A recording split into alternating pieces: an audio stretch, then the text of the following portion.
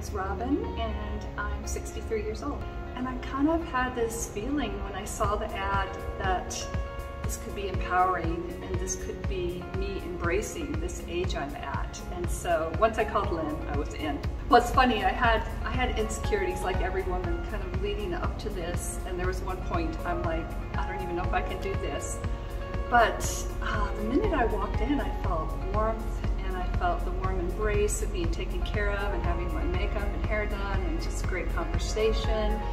And then once we started taking photos, that was the part I thought I'd feel really nervous about, but I began to understand that as long as I let Lynn guide me, that she would bring me into the best light, and then that made me feel kind of peaceful with it. I began to get the hang of it. Women celebrating women in this particular age, I think it sends a huge message to our society and really personal messages to each one of us.